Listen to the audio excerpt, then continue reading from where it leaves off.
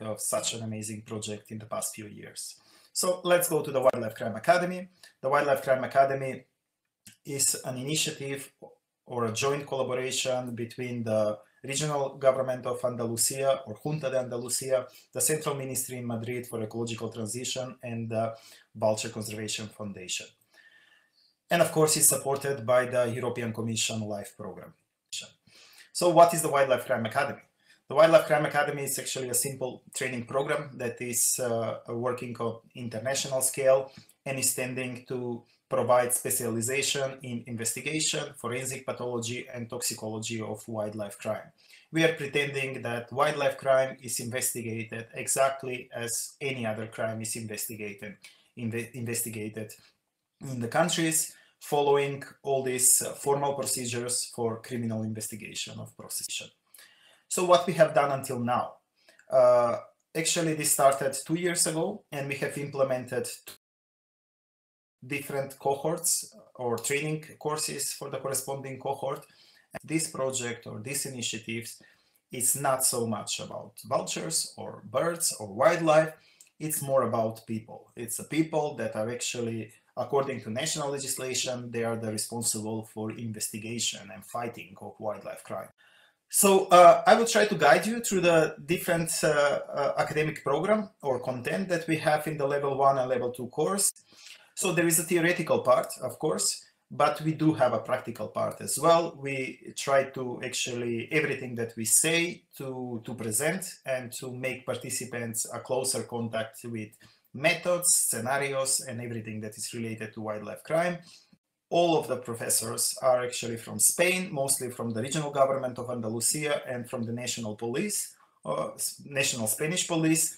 And these are people that actually doing criminal investigation of cases as their daily job. They are not scared to share their mistakes. So make sure that people don't need to spend so many years in improving techniques and methods in order to conduct good quality criminal investigation. And we are talking about forensic analysis and ID of causes of death on the scene. So it's very important that people that are actually doing, conducting the investigation in the field have at least an idea or a picture on what have happened in that criminal scene. Then there is a CSI investigation. So we are talking about CSI methods that are used in the investigation of any crime, actually, but here we are talking about the applicability of these criminal scene investigation methods in wildlife crime investigation. Then we are moving to the forensic labs where the magic happens actually. Then we move to a weapon and ammunition. As mentioned in the beginning, Wildlife Crime Academy is not about illegal poisoning only, but it's also considering poaching and illegal shooting. So there is a class talking about weapons and ammunition that is relevant for wildlife crime.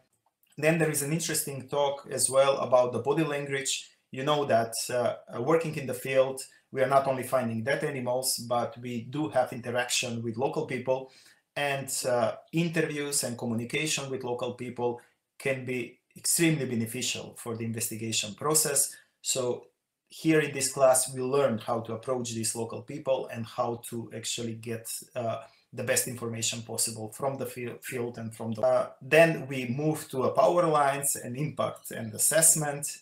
Collision and electrocution are a significant cause of death when we talk about wildlife or particularly birds. So there is two reasons why we have included actually the lecture on electrocution and collision here in the Wildlife Crime Academy. First, because it's a significant mortality cause for birds, and secondly, that legislation is changing in countries like Spain, for example. Electrocution and collision can be considered as a wildlife crime. Then after the theoretical part, we move to a more practical part, and it's a workshop. There is 3 different workshops. The first of them is actually focusing on body posture complex, and here participants have opportunity actually to see and to touch the birds. These are birds coming from wildlife recovery centers and have been used for the the practical work of the training course. And here there is opportunity for participants to get more knowledge on ballistics, on weapons and ammunition, and how they can be manipulated, how they can be used actually in poaching or illegal incidents related to wildlife crime. And it's a quite interesting opportunity for participants to get a closer contact with. And here we are talking about a proper collection of samples and proper collection of evidence from the field. How they need to be packaged, how they need to be shipped, and how they need to be labeled in order to follow this important chain of custody procedure. And then at the very end, the last day of the training course is actually taking place the exam. So these are the rotational crime scenes, and we have actually here the participants as a proper investigators in the field, trying to determine the cause of death and trying to actually get some preliminary thoughts on what have happened there and what was actually the idea of the scene. The level 2 course is more advanced techniques in investigation. So we start the session with the theory, and we are talking about methods and upgrading the job, how we can improve, what are the advanced techniques in wildlife crime investigation, and how we should learn from the mistakes. We're talking about toxic compounds and toxic specific signs. So this is coming kind of info from the lab that helps to the people from the field to identify the different poisoning compounds that can be expected in poisoning incident. Here we are talking about the ballistic investigation of cases and how this can be actually investigated in labs, or you can get some clues from the field evidences that were collected. And here there is a very nice talk on what kind of mistakes can be done during the investigation process and how we can prevent them. Then there is another talk about operative investigation of cases. Then we move to the crime scene investigation. This is a CSI investigation. And then we move to the different methods that can be used into the investigation processes, like the canine units, the dogs that you all know, then the drones, the task forces, and every kind of methods that can be useful into the investigation. Participants are divided in two groups. We do divide them in the more enforcement group and more laboratory work. So while the enforcement group is more focused on CSI investigation, the laboratory work is more focused on the forensic laboratory issues.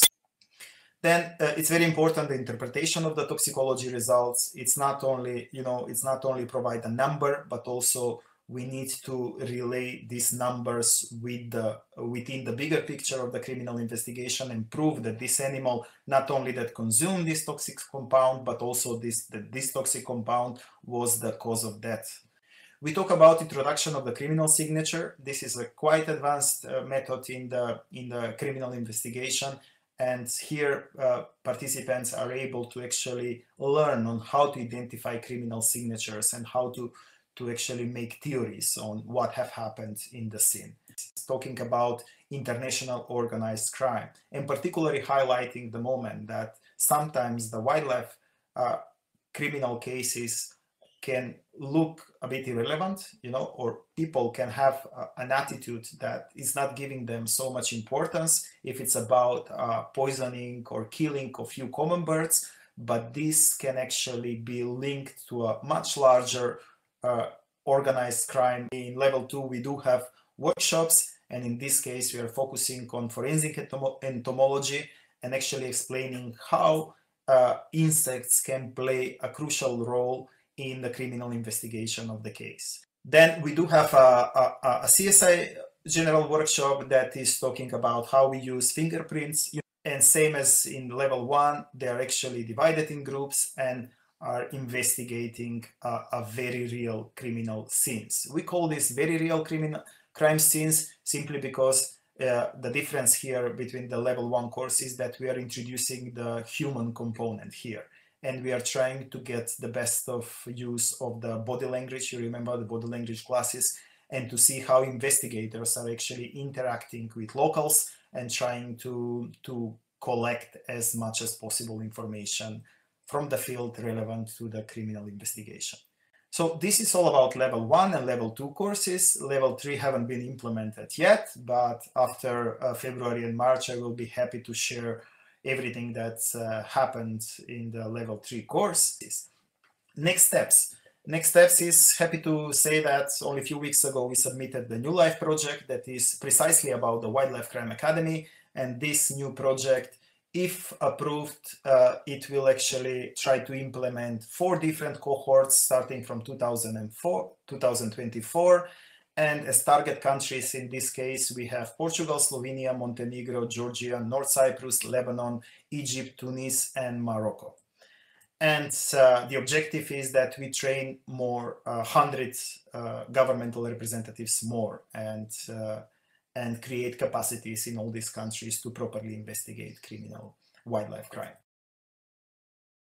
Thank you so much.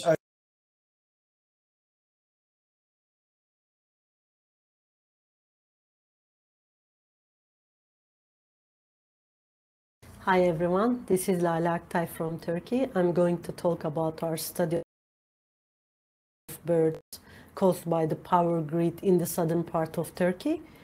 And this region is Çukurova Basin mainly, and we did our survey in Adana and Mersin provinces. And this part is very important for bird migration and important hotspots and bottleneck in the Western Palearctic, especially for soaring migratory birds. It holds a very rich geographical diversity from alpine to coastal zone, along with being an important bottleneck.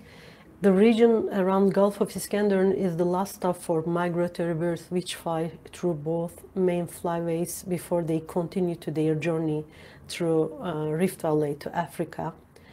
And we conducted our surveys in southern Turkey around Mersin and Adana for 15 days in September and October 2019. We carried out the surveys, myself and Özgün Sözer, and our local breed dog Tina, which we trained it for wildlife surveys. The power lines to visit were preliminarily chosen based on their structure and the risk it imposes to birds. And also, we used the data provided by telemetry studies, especially the places frequently visited by the Egyptian Vulture. And we used the standard methodology of the LIFE project. We entered our data on a daily basis using survey 123. And then we mainly did power line surveys with 6 in total length of 175 kilometers. We visited 7 dump sites, had meetings with the electricity company. We also conducted some interviews with the locals while doing the surveys. And we used our dog, which we use for wildlife surveys, and we are still continuing to train it. We used these traditional local hunting dogs because of their prey drive and hunting skills that helps us to train them for conservation and for science. You can see it during the surveys, and in total we found 59 individuals of 6 species. 2 of them were Egyptian vultures, 1 of them was tracked by Ron Efrad, and you could see the others were mainly white storks. And the main reason for both Egyptian vultures, the main reason that killed them was a typical small distribution line pole with a metal crossbar and propped up insulator jumpers. This is another victim, and hazardous power lines, we identified them and classified them during our surveys. You could see some pictures of them here. We evaluated them on the risk on birds, and we interviewed the locals to gather more information and heard from them about the victims they have witnessed. And we visited 7 dump sites, especially 2 of them were really, they had many victims around the pylons, and now the company has been insulating them based on our report. Yeah, the meetings were conducted with Enerjisa Enerji and Toroslar Edaş for Mersin and Adana. We conducted 5 meetings back and forth, and we kept communication. Then we supported the team technically to develop an internal project for safe flyways for migratory birds. It was supported and being implemented. They started to do insulations before the live projects, and they still continue. Such case studies helps them to identify the hotspots that are really important to be insulated as soon as possible. We have two recommendations about such studies. The study should overlap with the peak time of migration. This will increase the probability of finding fresh victims, and also better considering local specificities can improve the efficiency of data collection. And also these hotspots, the identified hotspots, should be insulated as soon as possible, and more surveys are needed, and improving communication and cooperation with institutions and organizations is needed for better conservation efforts. These are some pictures from our surveys, and thank you for your attention.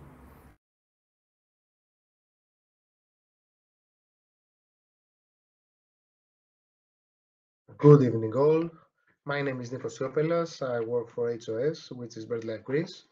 I'm currently the coordinator of HOS for the Life Bonelli Estimate project.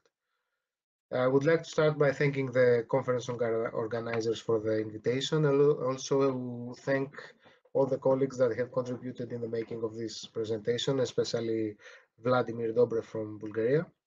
So today we are going to present you two parallel actions that were implemented in two different projects in Greece and Bulgaria, but had the same purpose. In both cases, web-based tools and sensitivity maps were developed in order to mitigate disturbance risk caused by climbing activities. A small introduction regarding the vertical rock walls and their ecology. The vertical rock walls constitute one of the most unique ecosystems in our neighborhood. Because cliffs are in general inaccessible, they are considered relatively safe from human-induced alteration, or at least they used to be considered as such until recently. The last decades, the human interaction in the rock wall cliff ecosystem is getting more and more intense, and it varies from quarries and touristic development up to sport activities like climbing. All these activities are causing habitat degradation at different levels. And in many cases, they pose obstacles to the conservation of local avifauna and especially some endangered and rare species.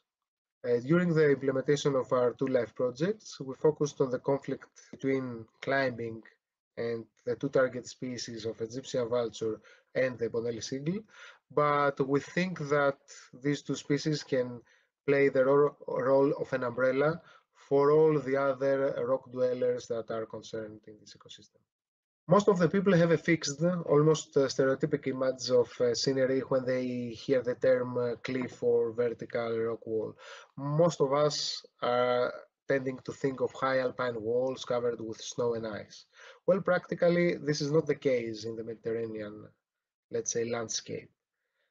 In our neighborhood, we can divide the rock wall cliffs depending on their bioclimatic zone. So we have the coastal rock walls that host different species, such as the Leonoras falcon. We have the inland rock walls of low and medium altitude that are hosting most of the raptor species, such as the Egyptian vulture and the Bonelli seagull. And lastly, we have the high altitude rock walls that have specialized birds such as the beautiful tree creeper or other alpine species. Despite their uniqueness and their very known value, the ecosystems of the rock wall cliffs are poorly surveyed, are understudied.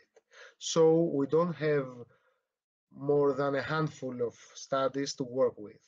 And in many cases, we had to improvise or to make compromises.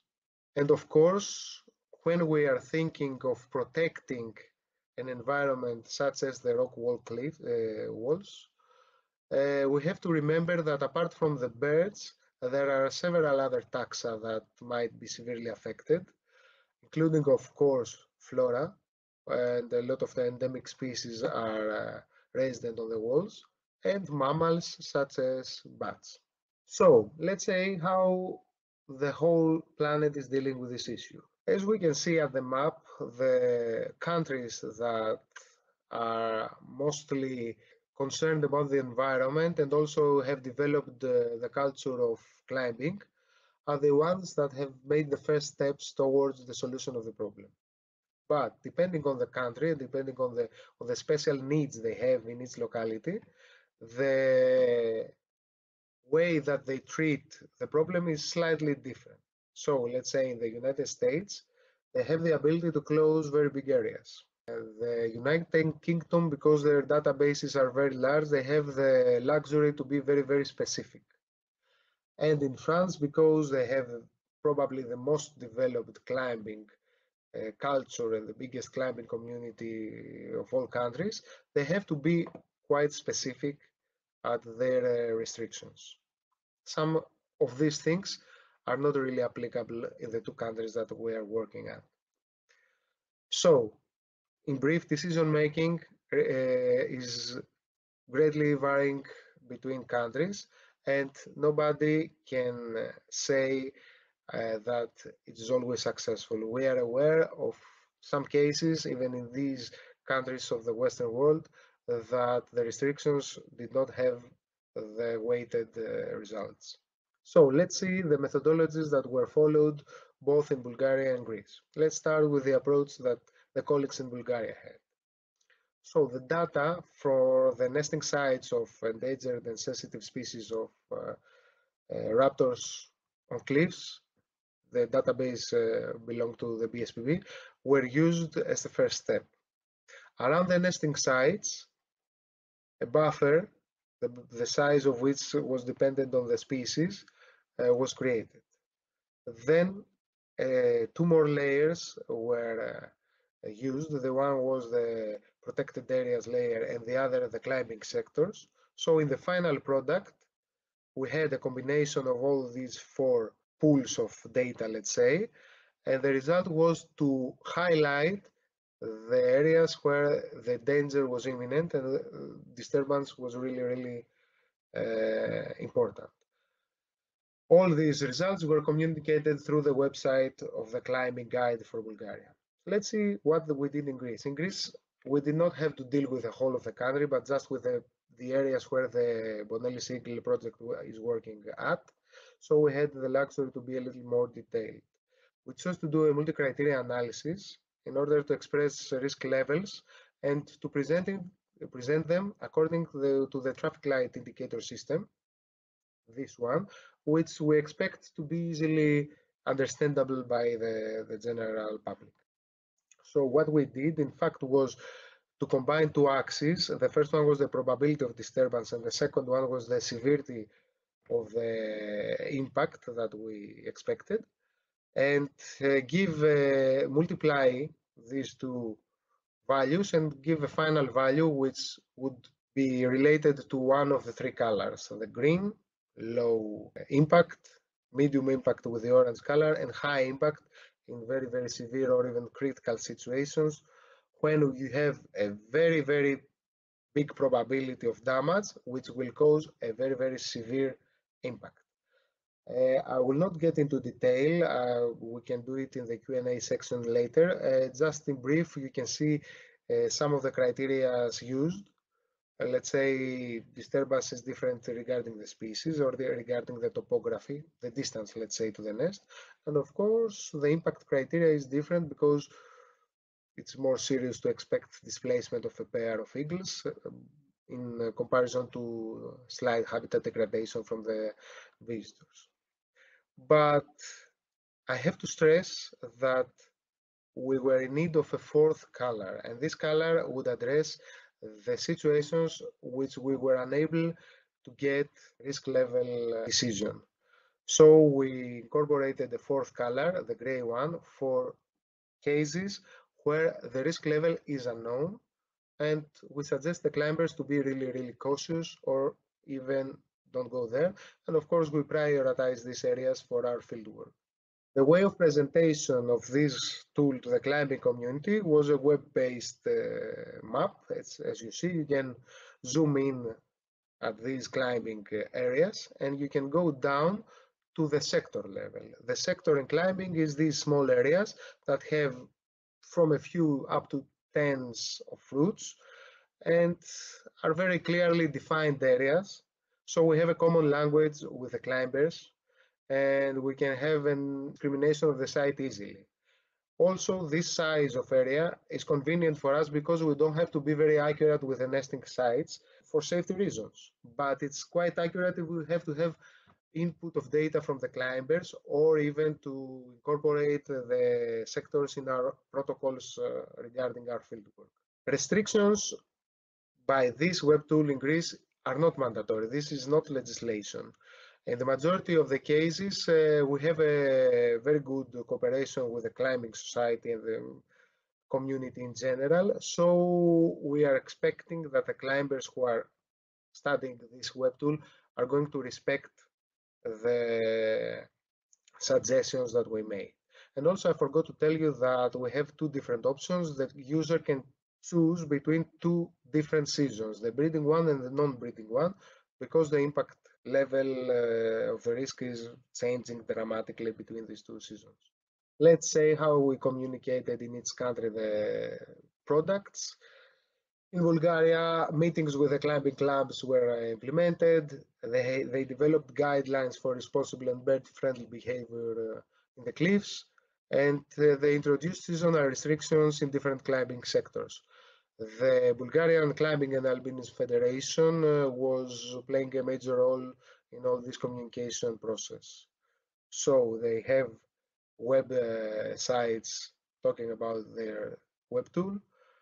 This is the guideline in Bulgarian, and also these are some of the restrictions that were posed in areas that were really sensitive to human disturbance. In Greece, it was more or less the same. In Greece, we had all these meetings with the local clubs in order to spread the word.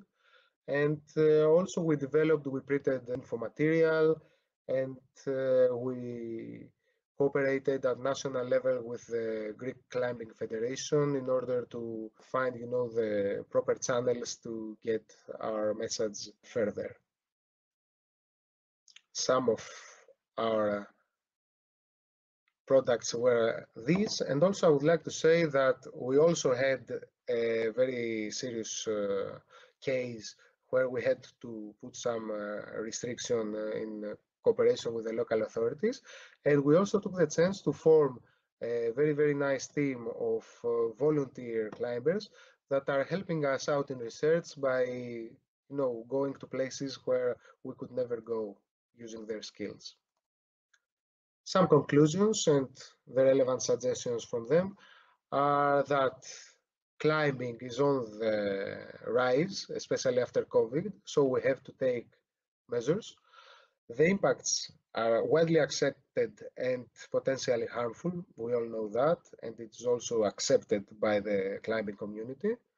National legislation is not sufficient, so we have to improve this as well.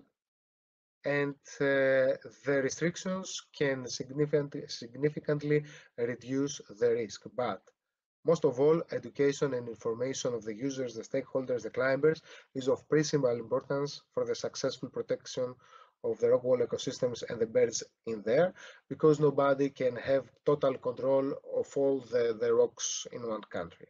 So some suggestions that are deriving from this is that the potential impacts must be recognized by all the relevant parties. The cooperation between scientists, authorities, the climbing community, everybody interested has to go on and improve further. And of course, we have to have more information and more insight in the problem. So that's all from us. I want to thank you very much. And of course, we are open to any questions that you might have in the next session of the Q&A. Thank you.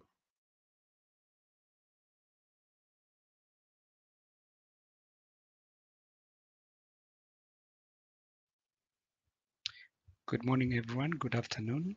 My name is Alex Ngari. I work for BirdLife International. I'm based in Nairobi, Kenya. And I will be talking to you about a very interesting project that we've been implementing for almost 10 years now. A project whose main focus has been migratory soaring birds. We've been doing mainstreaming work within the Rift Valley Red Sea Flyway region.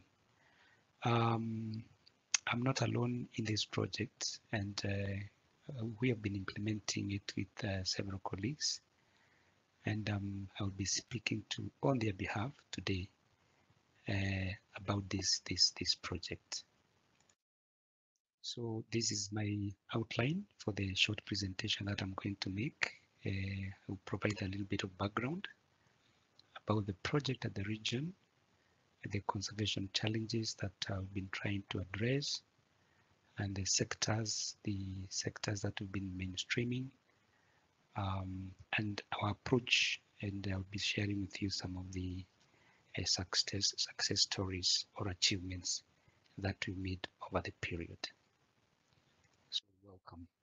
So for some background, this region of focus is actually a very important region for migratory birds, because we have about 1.5 million migratory birds that use this migratory corridor to move between Eurasia and Africa. 5 globally threatened species use this migratory corridor. Some 37 species have been labeled as having unfavorable conservation status by CMS. That 5 species are on the CITES list, and we have about 23 globally important bottleneck sites within the region, making this migratory corridor the second most important flyway corridor for the migratory soaring birds in the world. The sectors and the challenges that I've been addressing is about the impact that the human development sectors are having on migratory birds. And these sectors are hunting, energy, waste management, agriculture, and we've picked, ecotourism, promoting the ecotourism activities to benefit the migratory soaring birds. Agriculture, energy, waste management, and hunting sectors are some of the sectors that BirdLife and UNDP identified as having, the most important threat to migratory soaring birds in this region. And therefore, we've been partnering with UNDP to better the practices in these sectors. But for the purposes of this presentation, I'll be focusing on the energy sector in this region. And to describe the energy sector, I really like using this map of Ethiopia. Ethiopia is positioned herself to be a power hub of energy generation to supply its neighbors with power. And as you may be aware, this region hosts some of the fastest developing countries in the world. And it is impossible to actually develop without having power. So power sector becomes a key sector in the region. And when power infrastructure is poorly planned, when power infrastructure is poorly deployed, it has huge impacts on migratory soaring birds. You remember, these are the big-bodied birds which are, easily affected by our infrastructure as they go about their, routine business. So that is where we come in. And as we speak, this plan by Ethiopia is actually becoming a reality. Ethiopia is already exporting power to Kenya, and we've been approached by the World Bank to help them to better the safeguard measures when they start constructing the interconnection between Ethiopia and Djibouti. So there are plans to also expand power from Ethiopia southwards, and of course, exporting power all the way to Egypt is almost a reality. So this is a really a very important sector that we chose to engage in. So some of the approaches that BirdLife has been using to mainstream or to achieve for migratory birds in the power sector has been one of them to develop support tools to make mainstreaming possible. Tools that are aimed at to better the practices of the sector, because we realize that it is not possible to ask the stakeholders to do certain things, yet they do not know how to do them. So we had to develop, for example, a suite of guidelines. We had to develop a sensitivity mapping tool, which has now been expanded to cover the whole of North Africa, to cover also Kenya, but also to cover a big portion of Middle East. So the project has a number of, even stakeholder customized tools targeting specific stakeholders. We've been building our knowledge through data gathering and analysis, especially to map,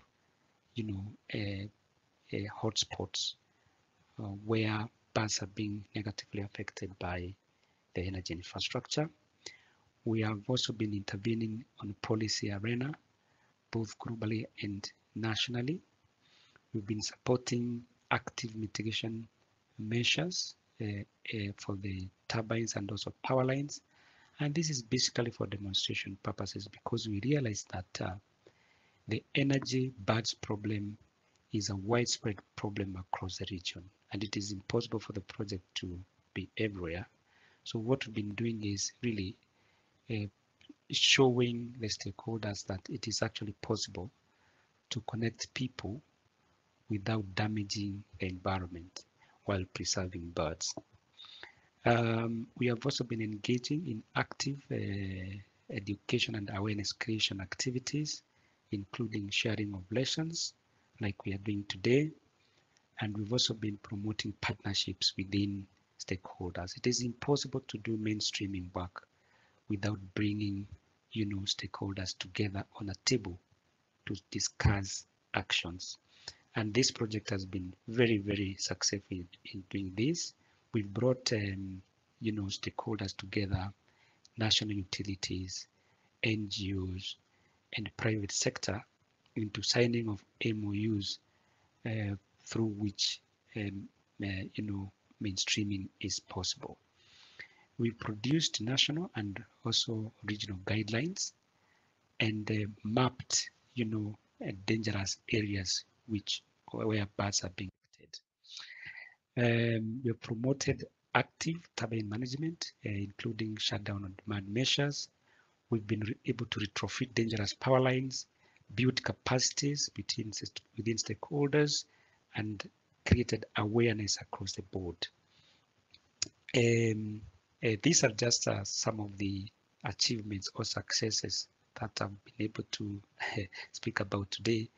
And in case you need some more information about the project, you can actually access that information through the address provided on this last slide. Thank you very much.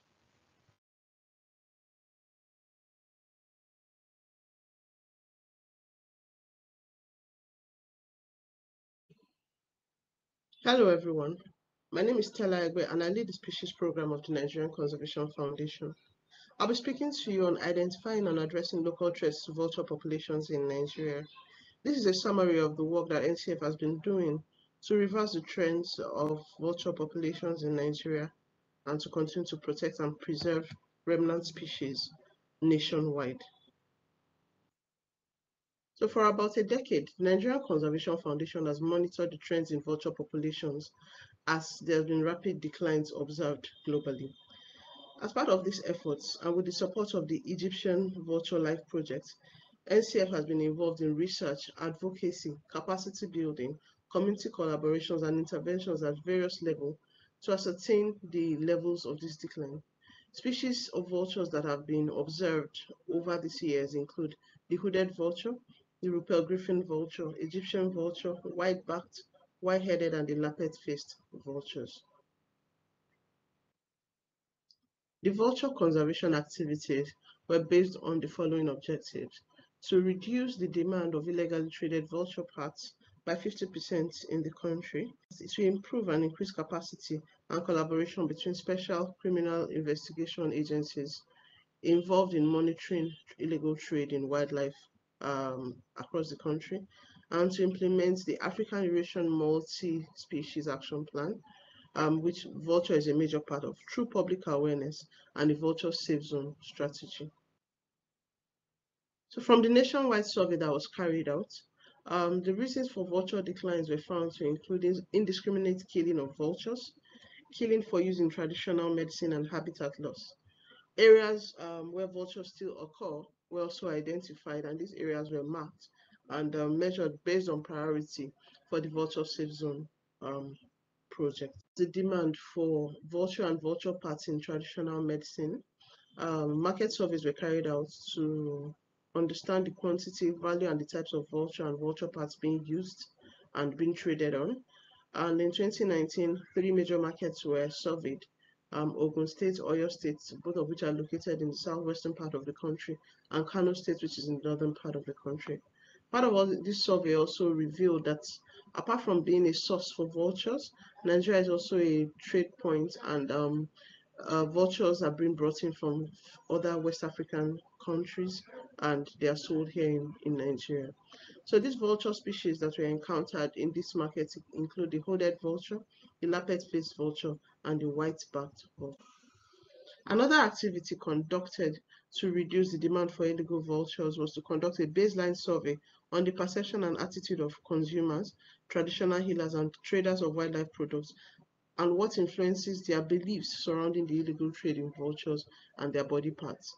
Also, stakeholders meetings were held to identify viable and sustainable options to vulture and vulture parts being used in traditional based medicine.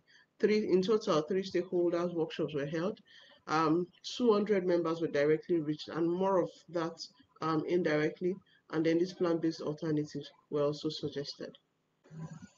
So other activities carried out to reduce the demand of vulture and vulture parts by 50% include identifying and collaborating with stakeholders in the value chain of traditional medicine. This includes organs of government that are responsible for regulating the kind of drugs that are released into the market. One of such organizations is the Nigerian Food and Drug Administration. They are responsible for approving drugs and releasing and before the release into the markets.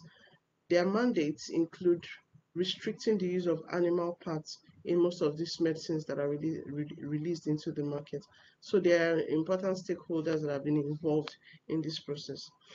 Also in 2021, the Committee on Alternatives to Vulture Parts met to look at the cost, effectiveness, and accessibility of these plant-based alternatives that are being suggested in place of vultures and vulture parts, and to come up with a final list of what can be embraced by their colleagues that are involved in this trade. But finally, after consultation with several stakeholders, in collaboration with the Nigerian Conservation Foundation, the traditional medicine practitioners released the book on plant-based alternatives to vulture and vulture parts in Nigeria, which has been seen as a very welcome development by these associations, owing to the fact that they are beginning to realize how unsustainable it is to continue to use vulture and vulture parts in their practices. They've also realized that in the line of their work, accessibility to this resource has become more difficult as the species have declined rapidly and they can no longer be obtained as easily as it used to. So this is a win-win for us as conservationists, and for them as traditional medicine practitioners. So as part of its effort to build capacity among organs of government that are involved in controlling the illegal trade in wildlife, the Nigerian Conservation Foundation worked with several organs of government like the Nigerian Customs, the Nigerian Police, the judiciary. They were all brought together and they were trained on monitoring illegal wildlife trade, prosecuting illegal wildlife trade, and then through a multi-stakeholder engagement and alignment with the efforts of the UNODC, a 5 years national strategy on wildlife and forest crimes was finalized in December 2021 and launched in April 2022 in Nigeria. During this engagement, one of the major achievements was that the Nigerian Customs Service was able to establish a special wildlife crime office, which has helped to develop and equip seized specimen storerooms across their sea and land borders. The staff of the Nigerian Customs Service in these wildlife crime offices have also undergone training um, in December 2021 on how best to combat wildlife crimes within the context of enforcement, investigations, and intelligence. The Nigerian Conservation Foundation was able to design and produce a user-friendly guide on Endangered Species Act. The Endangered Species Act is a localized form of the Convention on International Trade in Endangered Species. This act helps in the control of illegal wildlife trade, and the organs of government that are responsible for enforcing this locally include the Nigerian Police Force and the National Environmental Standard Regulations Enforcement Agency, NESRA, the Office of the Department of Public Prosecution. All of them they were all a part of these workshops, and they were trained on gathering information, intelligence, investigation, and proper prosecution of wildlife criminals. So from the nationwide survey that was carried out, remnant population of vultures were identified. The most common species was the hooded vulture, and as at the time of this survey, it was estimated to have a population of 566 individuals, mostly occupying the southeastern and the south-south part of the country. The lappet-faced vulture was not sighted during the survey, but estimated population from desk reviews shows that we could still have about 39 individuals left in the wild. All of these were those that were identified during the survey were marked for future action, especially considering the possibility of vulture safe zone as one of the efforts to protect these remnant populations. And considering the local factors and the quality of the community interactions, two sites have been prioritized for possible areas for the Vulture Safe Zone project. Um, these two sites are located in the southeastern part of the country. So the first site is AK Forest, located in Agu local government of Enugu State in Nigeria.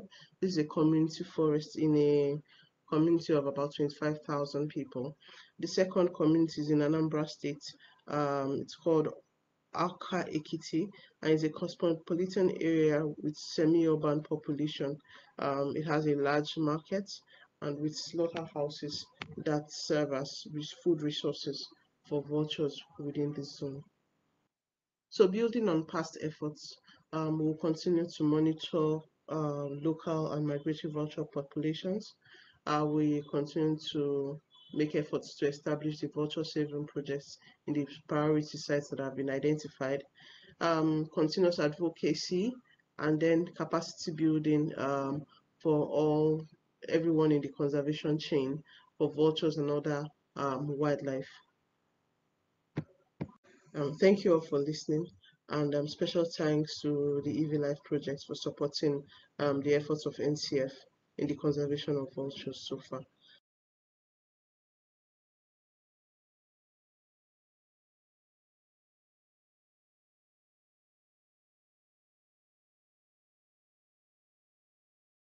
Hello, my name is Dilyana Vasilyeva. I am here with my colleague Luka Vasilyeva, and today we are going to talk about securing of overhead power lines for bird protection.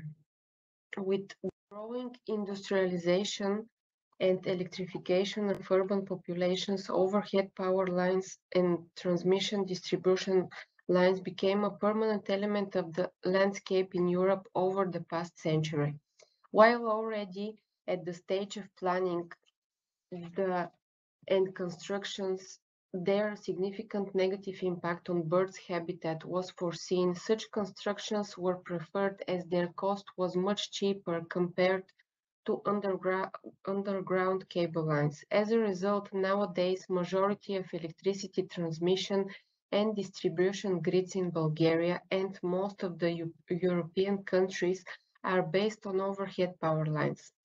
Many studies evidencing that thousands of birds die due to electrocution or following a collision with overhead electric power lines annually. The main conflict between the electricity network and birds has 2 points of view: collision with distribution network during flight and electrocution while the bird is using the electricity pole for resting, hunting, or else. Electrocution generally takes place when birds are making a bridge between the pole and the lines while perching, flying away, or defecating. The risk of electrocution increases with weather, humidity, and precipitation. Collision occurs when birds are in flight and due to low visibility of the cables. Electrораспределение Юг is the company part of the EVN group of companies, which is part of the large family of the energy concern EVN in Austria. EVN ERA is an electricity distribution company operating in southeastern Bulgaria. The company has 34 client energy centers and operates and maintains nearly 60,000 kilometers of medium and low voltage networks in southeastern Bulgaria, of which only 10% are underground cable lines. As you can see on the map, a large part of the territory of the EVN era falls within the areas of the Natura 2000 network under the Bird Directive and the Habitats Directive. Intercompany sustainable policies and objectives, as well as the biodiversity regulations at European level, led to reconsiderations of the term safe grid, not only from the perspective of safe delivery of electricity, but also taking into account the mitigation of bird mortality due to overhead power lines. The pilot activities for retrofitting power lines in Bulgaria started in 2009 with installing nesting platforms for white storks and installations of medium and low voltage power lines. Retrofitting power lines to take the electric grid safe for birds is beneficial both economically and ecologically. On one hand, this guarantees technically stable transmissions and distribution process of electricity to the customers with reduction of technological losses and much lower carbon footprint. On the other hand, this provides ecologically sustainable infrastructure with significantly lower risk for birds. By 2009 until now, we installed 2,973 white stork nest platforms. Initially, the insulation caps are installed on segments along the grid, where higher frequency of electric outages caused by perching and flying birds was detected. Since 2009, ERA-Yuk annually retrofits power lines in southeastern Bulgaria, applying pilot state-of-art at national level approaches. The collaborations with BSPB started in 2011 with insulating of additional 695 electric poles, which resulted in mitigation the probability of electric shock in 80% of the nesting territories of the imperial eagle in Bulgaria. This catalyzed closer cooperation between ERA-Yuk BSPB, and different conservation projects. This catalyzed closer cooperation between ERAYUK, BSPB, and other NGOs and government organizations. And by 2021, this resulted in the installation of additional 1,500 electric poles under 10 different conservational projects, which you can see on these two slides. Moreover, the last 12 years, ERAYUK invested own resources for the installation of near 28,000 poles.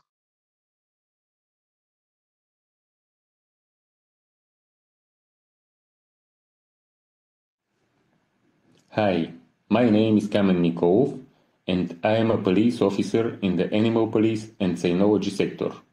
This sector is part of Security Police Department under the umbrella of General Directorate National Police.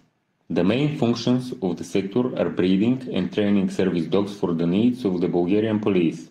In 2016, this sector is also dedicated to the prevention and investigation of crimes against animals.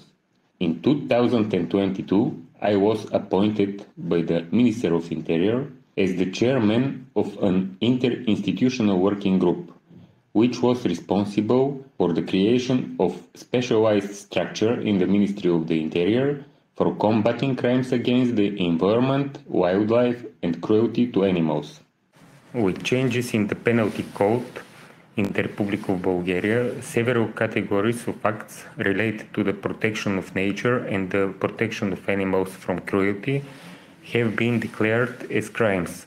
For example, the destruction or damage of protected territories and habitats, the illegal destruction, damage, acquisition, possession or alienation of specimens of a protected species of wild flora or fauna, the illegal destruction, damage, acquisition, possession or alienation of specimens of European or globally endangered wild vertebrates, organizing or participating in animal fighting, racing training or providing animals for fighting, cruelty to a vertebrate animal which caused its death, severe or permanent damage, the failure to exercise sufficient care over a vertebrate animal by a person under whose supervision the animal is, due to which the animal causes moderate, severe bodily injury or death to another person.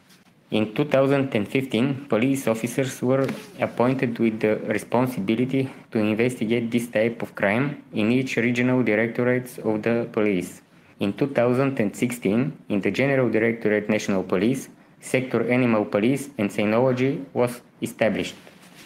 The police investigation of crimes in the Republic of Bulgaria is regulated by 3 acts: the Criminal Code, which defines the concept of a crime, as well as defines specific socially dangerous acts such as crimes, the Criminal Procedure Code, which defines the basic principles and procedure of conduct of criminal cases, method of proof, evidence, means of proof, etc. The law on the Ministry of Interior gives police authorities the power to investigate crimes. Authorities of the Ministry of Interior can also carry out administrative punitive activities under the law on forest, the law on hunting and game protection, and the rules for carrying out this activity are in accordance with the law on administrative violations and penalties. The slide shows the bodies that carry out control functions related to the prevention and counteraction of violations related to wild species. Each of these structures has specific powers. For example, General Directorate National Police carries out prevention and investigates crimes on the territory of the country, coordinating the activities of the regional directorates of the Ministry of Interior. General Directorate Border Police carries out border checks as well as guard the state border, investigates crimes in border areas and checkpoints. These 2 directorates are structures of the Ministry of the Interior. The Ministry of Environment and Water has other control bodies as follows: Directorate National Service for the Protection of Nature and the Waste Management and Soil Protection Directorate. The Ministry of Agriculture also has its control bodies: Bulgarian Food Safety Agency, Forestry Executive Agency, and Fisheries and Aquaculture Executive Agency. When these authorities respond to a signal, it often turns out that they cannot solve the problem on their own, and interaction with the others is obligatory. The first diagram shows the number of registered crimes related to damage, destruction, or illegal possession of protected specimens of wild flora and fauna.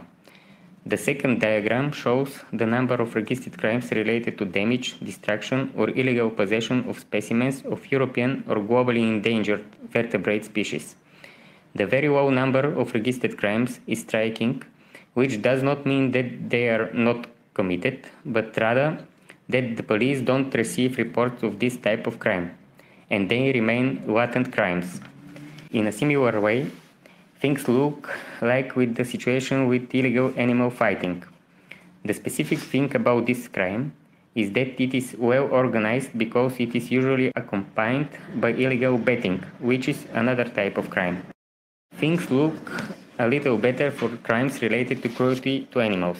The diagram clearly shows that since the establishment of the animal police and cynology sector in the national police, the number of registered crimes, firstly, has started to increase, which is due to the promotion of the sector activities on the one hand, and on the other hand, public intolerance towards this type of acts is high.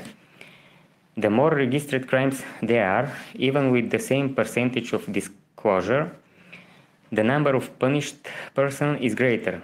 As a result of convictions, after 2019, we observe a trend towards a decrease in the number of registered crimes. The impact of the COVID-19 pandemic must be also taken into account. This is usually the case with foreign experience as well. The institutions say we have no problem, or the problem is small, because we have no registered cases. But when the institutions become active, the number of registered cases increased substantially, in some cases dramatically.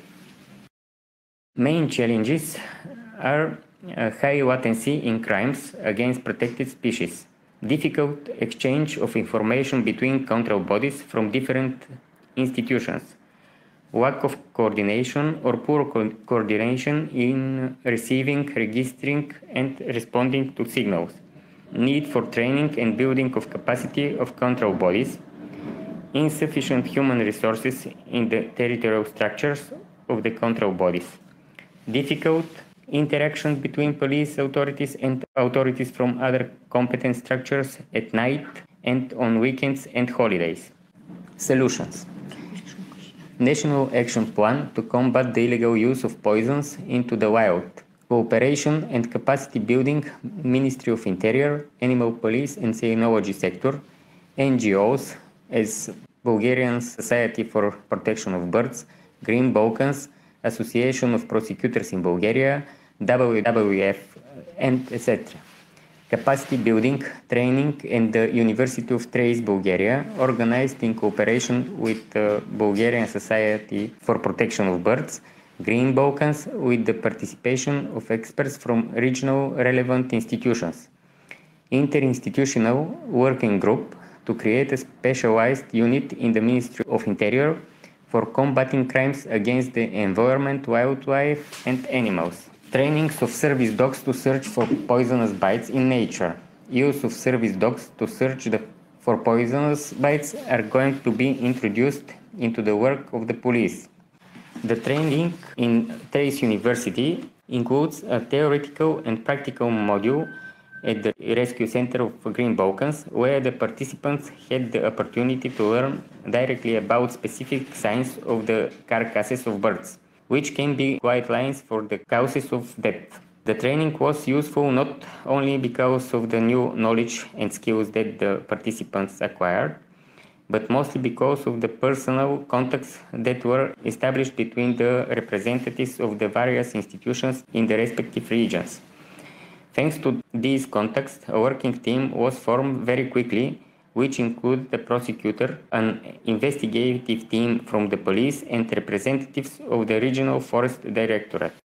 Effects of training are speed of reaction, creation of an interagency team to visit the scene of the accident, improved coordination between institutions, participation of a prosecutor in carrying out an inspection of the scene of the accident, implementing best practices for recovering evidences from the crime scene, increase in motivation to work. Interinstitutional working group has representatives of Parliament of the Republic of Bulgaria, Ministry of the Interior, Ministry of Environment and Water, Ministry of Agriculture, State Agency for National Security, Customs Agency, Trace University Stara Zagora, Association of Prosecutors in Bulgaria, Bulgarian Society for Protection of Birds, Green Balkans, WWF Bulgaria, and lawyer Emilia Toncheva.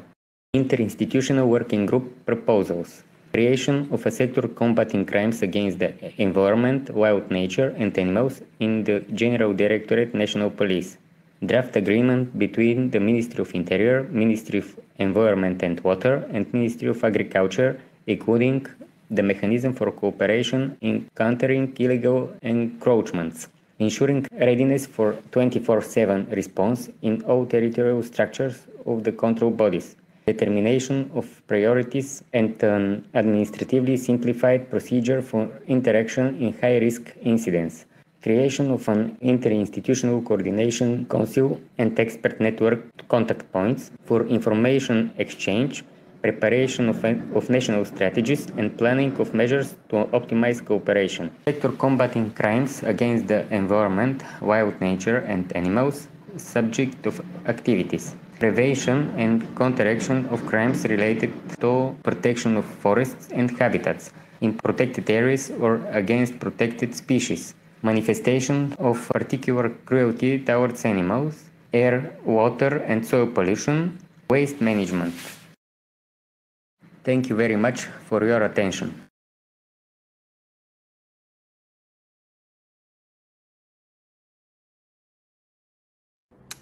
Hi everyone, great to be here with you. My name is Liam Innes and I work for the Renewables Grid Initiative based in Berlin. And today I'll be speaking to you briefly about TSO NGO collaboration for bird protection. Just to start off with, I should say TSO stands for Transmission System Operators and NGO stands for Non-Governmental Organizations. So who is RGI? The Renewables Grid Initiative is a not-for-profit organization which is active at European level. In 11 countries with our 25 members, we bring these maybe unlikely partners together to push forward the energy transition and the electricity grid in the most sustainable, fair and transparent way possible. For this, we work on the system integration of renewables, so technological innovation, communication, engagement, public participation, but most importantly for today and for my work, environmental protection. And clearly when it comes to the grid, one of the things we're talking about the most is bird protection. So at European level then, we come up with principles, we highlight best practices and standards, and we organize events, conferences, webinars, workshops. But we also recognize that in order to really make a difference in the different member states, we have to cement national level partnerships where these organizations can really work together on a very concrete thing. And that's what we began to do in Germany with the Bird Portal. The Bird Portal started back in 2017 as a very simple endeavor to create an online mask and phone line where anyone who is out walking in nature and finds a dead bird underneath a power line can report this. This data is then given to NABU, the German branch of BirdLife, where an ornithologist there works through the data, establishes what species the bird is, how it died, if it was electrocution or collision. This data is then passed to the grid operator, and together we discuss this then. How could this have happened? Why does some kind of mitigation measure, retrofitting, need to happen now? But it doesn't necessarily inform individual retrofitting actions. More so, the idea is to build a kind of broader understanding of the scale of the problem in Germany. We started off back in the day with NABU and 3 TSOs. We are now working with 4 TSOs and 3 DSOs. DSOs standing for Distribution System Operators. And these are the partners currently. As well as being a project based on gathering this data, it's also generally just a forum for exchange and mutual learning between these partners. We clocked very early on that actually, although these guys all work on very similar topics, they don't necessarily exchange on problematics such as bird protection. So that's a really important part of the project as well. But back to the data gathering, of course, it's a citizen science-based approach. So we rely on members of the public putting in their finds, and this is the data that we find. Currently, we're on about 50 records per year, which is not a massive number. Admittedly, there's not that much scientific validity to this figure, but I think what it represents and the movement towards more awareness of this problem is a really, really positive step. And it brings this up the agenda of the grid operators without question, I'd say. So aside from the portal itself, the project really gives us the opportunity to engage these partners on many different topics related to bird protection around the grid. And one of them where we're particularly active at the moment is bird markers. So visually marking the lines with physical pieces of equipment to prevent bird mortality through collision when birds fly into mainly the earth wire. And we've created then a working group on this where we bring together all the partners to exchange more regularly, to bring together the technical colleagues who then share their experiences, positive and negative, with different sorts of bird markers, to give their priorities and criteria on what they need from a grid safety point of view. But also, given that this is already a collaborative forum between civil society and industry, it offers itself very nicely as a room where the producers of these bird markers can come together to discuss then priorities, ideas for new research, new markers which could be even more effective. Aside from this, we're very active in terms of communication. So we've created, for example, a video on this topic, which I can share in the chat. A brochure, which will be translated into 9 languages and which we hope will raise more awareness among the public, but also among public authorities, different bodies like this. And we hold regular workshops and conferences. For example, this recent conference which we held in Dortmund, where people from across the grid world came together to discuss how they can collaborate in future more to tackle the problem of bird mortality around the grid. There's much more than just that. We also talk to our partners on things like sensitivity mapping, on open data, on creating new exchange fora. We can gladly speak about this at another occasion. I'll leave my contact details. And that's all. Thank you very much.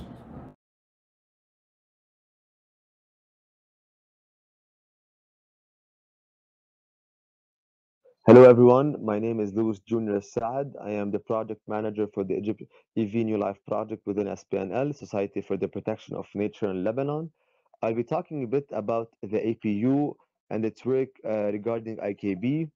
APU stands for the Anti-Poaching Unit, which we have established a couple of years back, and its work that has been done specifically over the last 2 years in terms of achievements and results that we have able to reach, and its impact on Lebanon as a whole. I will be starting with a small video which summarizes all of our works over the last couple of years, specifically 2021 and 2022, and what we have done and implemented afterwards.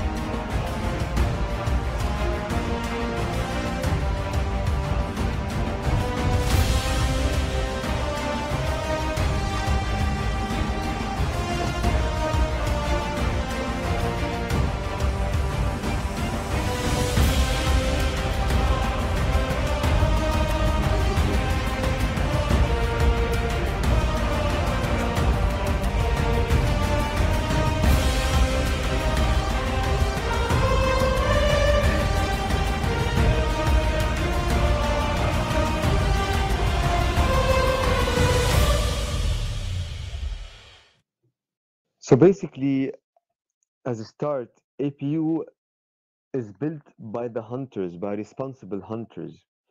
Usually, the normal tradition is to really work from an environmental point of view, from environmentalists talking to hunters and poachers about really the negative impact of hunting and poaching.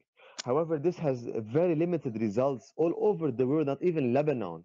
And we all know that Lebanon really is a massacre or a black spot along the flyway. For that matter, SPNL has really shifted its way of thinking and radicalized the concept of really spreading awareness of on IKB by utilizing and really enriching the knowledge of responsible hunters and really showcase how a hunter could be responsible and they are a key role player in conserving the nature, and thus these responsible hunters they can really spread awareness to other hunters and poachers to reduce the IKB or disastrous situation that Lebanon has been passing through for ages regarding hunting. So many of our work has been done on three pillars: field activities, awareness activities, stakeholder mapping and communication, where we have done anti-poaching reconnaissance, we have worked on bird release, on bird rescue and rehab, sustainable hunting and hunting law awareness activities, off-season activities, and working with local authority and through advocacy campaigns. We have within the field activities, we were able to transfer knowledge to other partners, other NGOs, and governmental bodies. On our work, we were able to purchase equipment and cameras to our staff members, and we were able to do bird rescue trainees. We were able to do a training for the law enforcement agencies in Lebanon that focus on apprehending poachers. Adding to that, we have done meetings with high-ranking officials within the ISF and Internal Security Forces Special Operations Unit on how to really bridge the gap between our work and their work, and really how to do proper communication and apprehending poachers and really spread awareness, where we're able to reach a level where we are now able to present a training course within the cadet unit of the ISF or cadet compound of the ISF on environmental awareness and about sustainable hunting and responsible hunting. We were able to do off-season activities regarding wildlife photography, and we are now working on a track shooting. We have distributed rescue booklets, or specifically a very technical booklet about how to transport and rehabilitate injured vultures, and hunting law and booklet for responsible hunters. And we have a continuous coordination with the ISF and legal same time. We were able to do over 70 patrols within the black spot areas along the flyway. We were able to purchase over 10 binoculars, which really have an added value, which supported the APU in terms of identifying poachers and off-season activities through bird watching. During the migration season, we were able to purchase cameras for them to document proper IKB cases and to be utilized as well if need be in the wildlife photography as an off-season activity. One of the additional activities we have done is training on bird first aid procedures and bird rescue with to our staff members or to the APU specifically, which has been done primarily by BSPB and Green Balkans, which we thank you for this. And we are able to do sustainable session with the internal security forces on sustainable hunting and hunting law. We have over 6 meetings with local authorities to ensure support and for our work, because we work all over Lebanon, and having the support of the local authorities from the municipalities and municipal police really had the upper hand on us and supported us on apprehending poachers and or raising awareness to poachers, because many of these poachers are from the local community. Thus, having this local authority supporting us, it was really a benefit, a key and cornerstone in terms of radically decreasing the level of IKB in all over Lebanon, and specifically along the flyway. In a bit, we'll tell you where specifically this added value was done. Finally, on the stakeholder mapping and communication, we were able to, there was an ongoing communication with the internal security forces, the environmental judges, and thus bridging the gaps, because periodically we meet environmental judges and really check up on the cases that have been raised by the APU regarding breaking of environmental law or the hunting law. Thus, for the anti-poaching reconnaissance, as I mentioned, we have done over 70 missions, thus over 25,000 kilometers, and the removal of over 6 kilometers of nets till now, without counting this autumn 2022 migration rescue. We're able to reach over 25 to 30 bird rescue, and now we are still the rehabilitation of over basically 8 birds within our aviary. Some of these field activities, as seen from the images, from bird transportation to rehab and to removal of. For sustainable hunting and the hunting law awareness session, we were able to do over 16 sessions, reaching over 258 hunters, over 4 governorates out of the 7, and we have able to do as ISF meeting, and within the ISF publications we have our own articles. We're able to do wildlife photography, bird watching in the knee, which was a black spot, a really major black spot, and to be honest, we were able to open a bird watching site in the place of the black spot. We were able to identify and really name a safe aviary or a safe haven, a safe passage in Irbe in Kisirwen area, with over 33 participants who majority were poachers before that, and now they are the protectors of these areas. From the first image, it is Irbe. Second image on the right, it is Adaniye. Third image is one of the trainings we had with local authorities in Kisirwen, and on the right side, it is wildlife photography training. We have done some wildlife photography with the local authority. We have done many meetings with the Minister of Environment, with the General Director of Internal Security Forces, who gave us the green light to do what is necessary to apprehend poachers, and thus technically now we have 2 fully functional ISF vehicles, 4x4 vehicles, simply for environmental and specifically for IKB cases under our jurisdiction.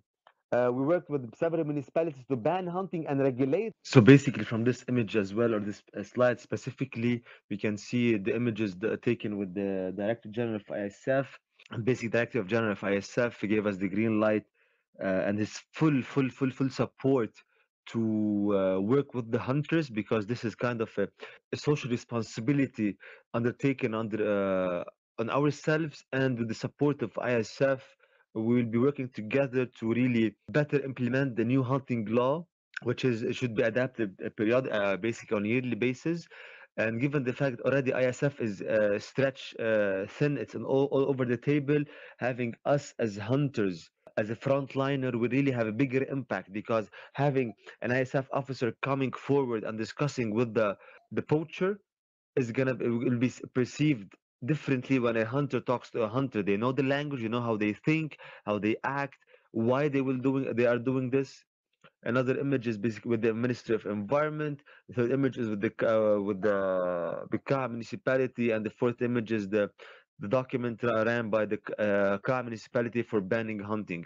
I really thank you for your time and listening to this presentation, and hopefully we'll be working together more and more in terms of diminishing even further IKB cases in Lebanon. Thank you.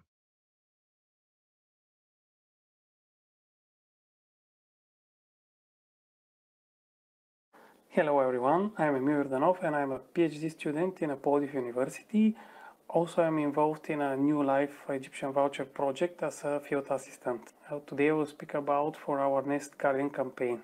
During the rapid population decline of the Egyptian vulture for decades, intensive conservation management has been applied in the last 10 years, aiming to halt and even reverse the population trend.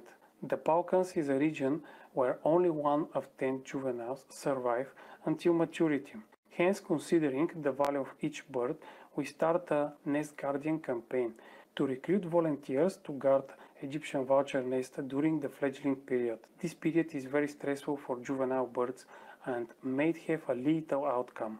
The aim of the Nest Guardian campaign is to save juveniles that fail to successfully accomplish their first flight, to use the saved birds in a breeding program that feeds the restocking program from the species in Bulgaria, to raise awareness among the people about the importance of vultures in ecosystem and human life. We started with the Nest Guardian campaign in the fledgling period as a conservation tool between 2013-2022. The period is essential to many juveniles, and every year we have volunteers from abroad or nationals recruited to support that action and supervise during the fledgling period to prevent loss of juveniles due to the weak fitness, predation, bad weather condition, and so on. Each of these nests were observed during the daylight from a vantage point from August to mid-September. The observation started prior to the fledgling date of different individuals, which was assessed by the monitoring of the population and finish off once the chick leave the nest successfully. The nest guarding starts early in the morning and ends at the end of the day.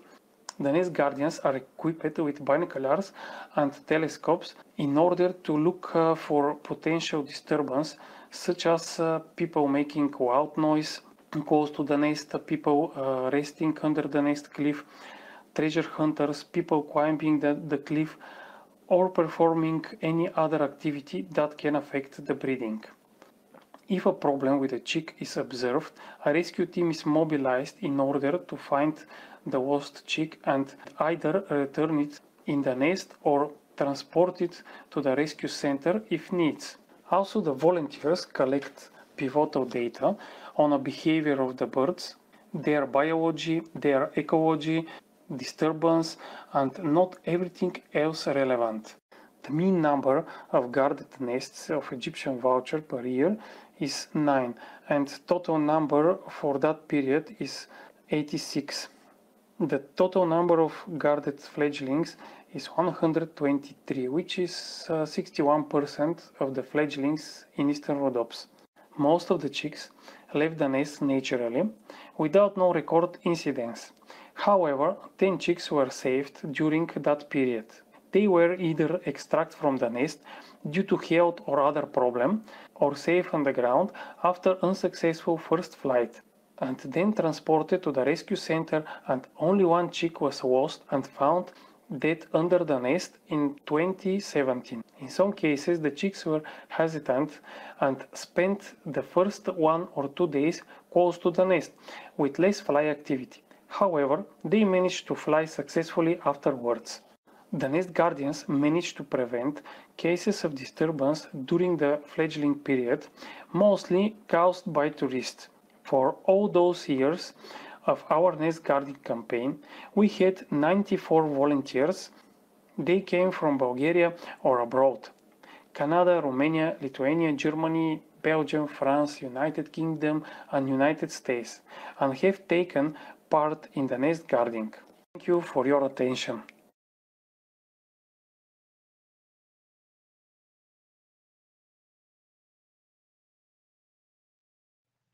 Hi everybody. My name is Dobromir Dobrev of the Bulgarian Society for the Protection of Birds.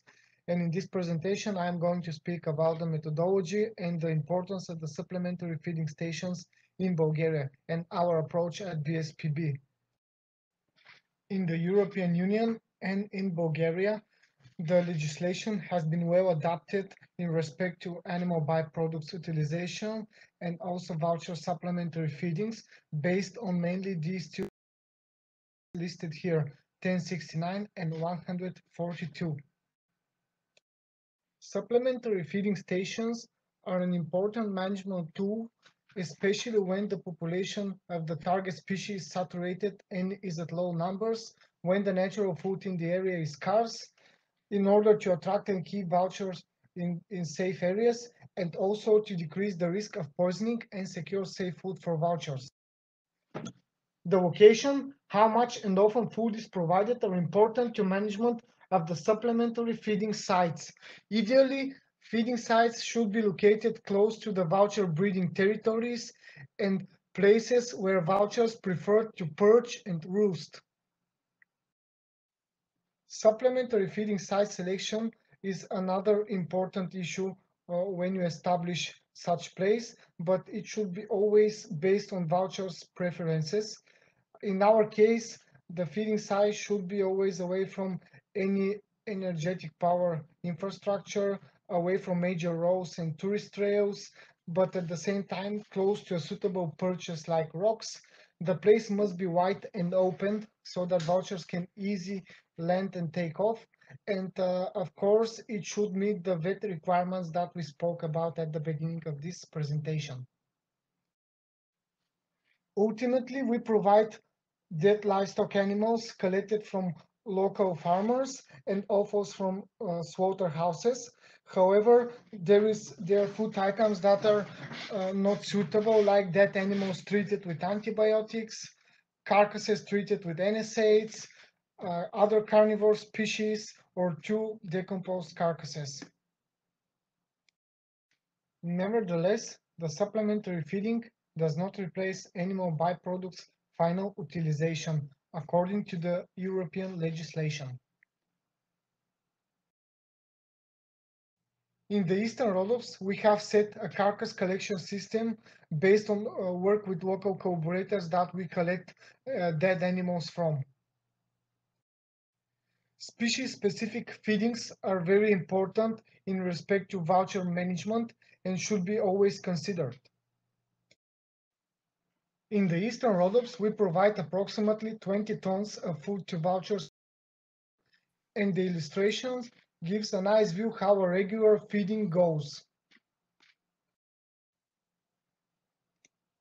In the majority of the cases, the griffon vulture, as the most abundant species in the area, will dominate the carcass. In this respect, and to give equal chances to other vulture species to take advantage of the provided food, we need a specific approach. In our case, we spread the carcass at different places at the feeding size so that we decrease the competition between the different vulture species.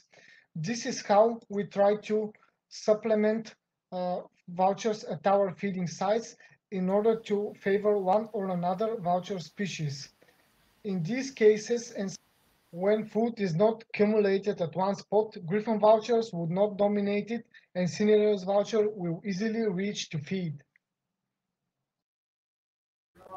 We have a specific approach towards the Egyptian vulture by individually feeding pairs. In this respect, we provide small quantities of food, about 2-3 kilos, twice or 3 times per week, preferably in the early morning.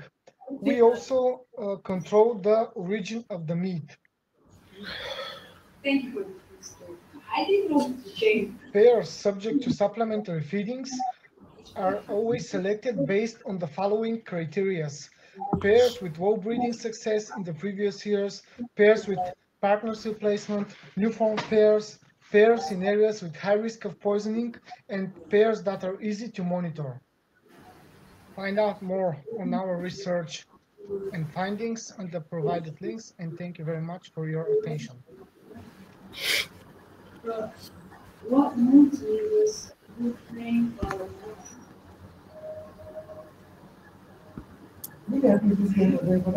Presenters for the presentations. At the end of a long day, it was very inspiring to hear about all the mitigation measures that were applied in the different parts of the species range. So now it's time for the last Q&A session of the day. We have a number of questions already listed here, and some of the presenters are already in the room. Unfortunately, some others couldn't make it. So the respective questions will be answered through emails. So the first question goes to Liam. Do you have a comprehensive GIS database with all the locations where flight diverters or insulators were installed in Germany? And could that be correlated to a TSO map of incidents, hopefully showing fewer disruptions in areas with more refurbishment at a national level? Hi there. Yeah, thank you for the question. So the short answer is no, we don't have such a comprehensive representation of all of the actions that happened and which presents such a clear correlation. We do have the map of all of the registrations of deadbird fines in Germany, and it does say when something followed directly. But to be honest, this is something that we've discussed with the grid operators on board, and many of them are reluctant to share this data in such a clear way, because of course every time something is registered, it doesn't necessarily mean that they can follow this up with a mitigation measure, and so they're very, I'd say, skeptical about the public being able to use this to criticize them for lack of action. That being said, we recently held a conference in Germany, and the point of data came up again and again and again, and we're very much on it. As I said in my presentation, we're focusing for now on bird markers, but from next year, we'll be looking a lot more into how to share data more openly, more comprehensively within Germany and at European and international level. And this, we hope, would include bird presence, so kind of a broad sensitivity mapping, but also on incidents and retrofitting incidents, and also to link together with other portals that are out there, because we've noticed that there's many initiatives which do similar things, but the data out there is very fragmented, which means that drawing any kind of scientific picture from the data is really difficult. Thank you, Liam. The next one is a request from Richard Porter to Chris to help with the Socotra Egyptian Vulture Action Plan. He would like to obtain the full list of NS8s and their trade names, so his colleagues can make full inquiries as to whether any are being used that are not aware of. It would be great, Chris, if you can. Okay, yeah. Can you hear me? Yeah. Yes. Yes. Yeah, thanks, Richard. And I can send you a list. In fact, that chart that I showed in my talk, I can send you that, although it doesn't give all the trade names, and I don't have that so readily available, but it can at least give you the list of the molecules that are the problem, and or the various ones, safe and unsafe. So but it's also available on the SAVE website. There's the save-vultures.org and the NSAID alert page on there. But I'll send it to you. That's fine. Thanks. And Chris, there's another question to you. How were the eBirds data analyzed, given that the number of eBird submissions probably increased dramatically every year? It is very difficult to infer trends.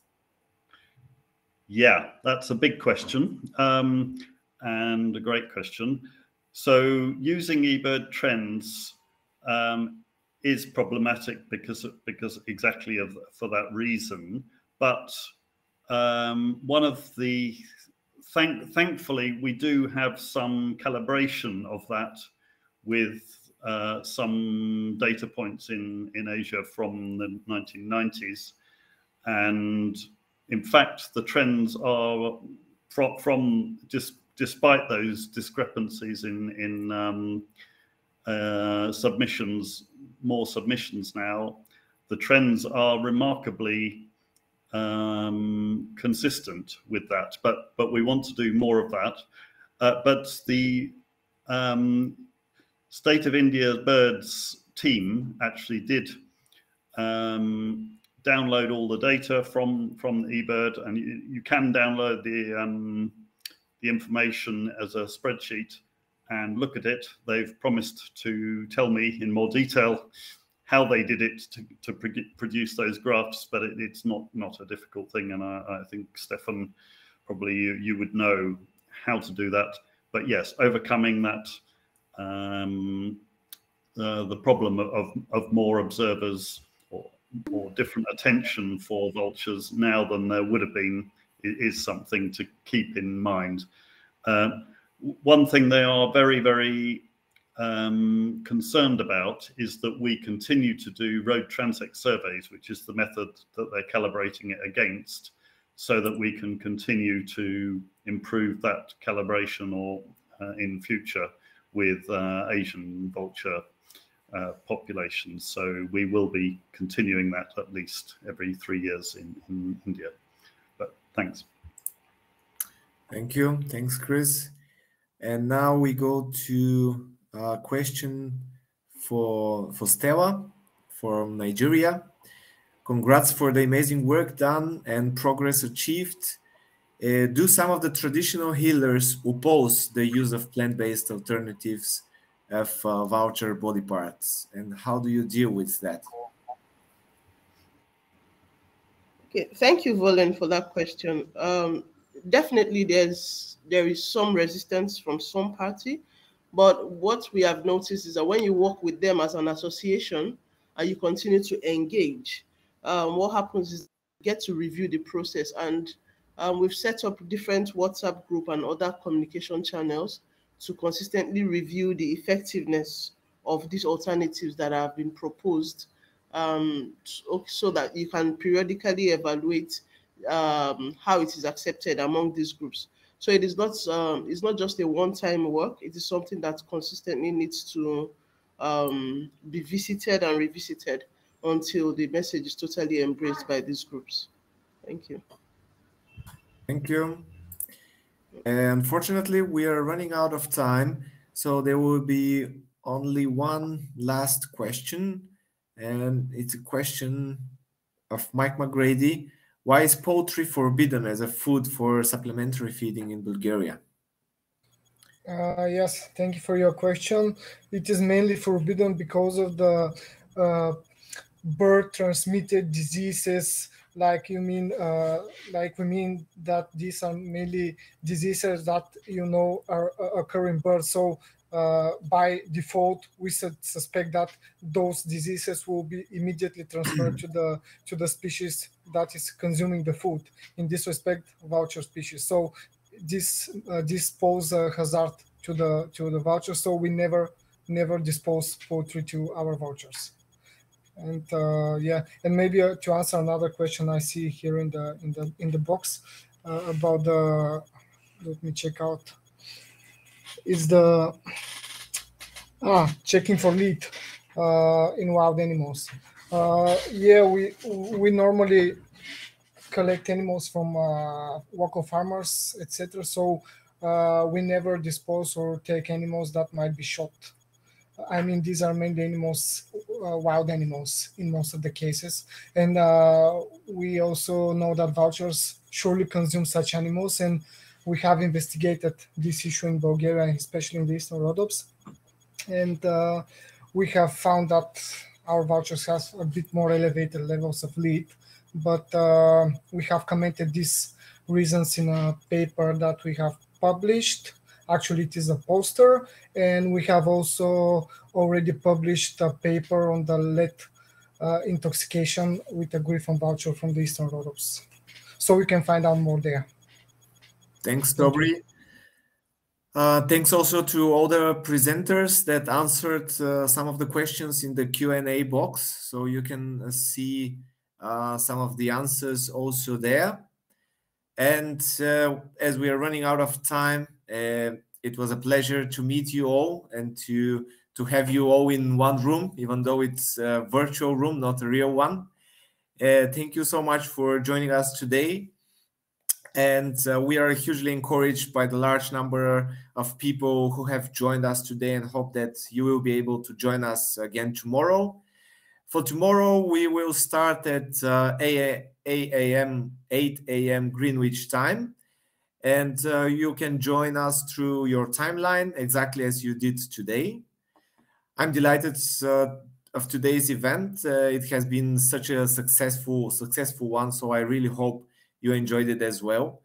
And hope to see you all together, full with enthusiasm and more interesting presentations to come. Have a nice evening, everyone. See you tomorrow. Bye-bye. Thank you. Bye.